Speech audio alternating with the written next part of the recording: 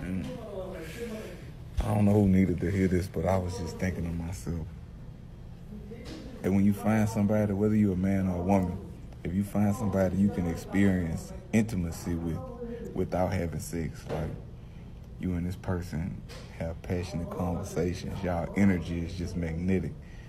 That's a beautiful thing, because a dick don't do number one thing and it's get hard. A pussy don't do number one thing and it's get wet. So I think you should find that person that you can experience intimacy with without sex, and y'all relationship is gonna always continue to blossom because y'all feed each other good energy, positive energy, and constant elevation. Alhamdulillah.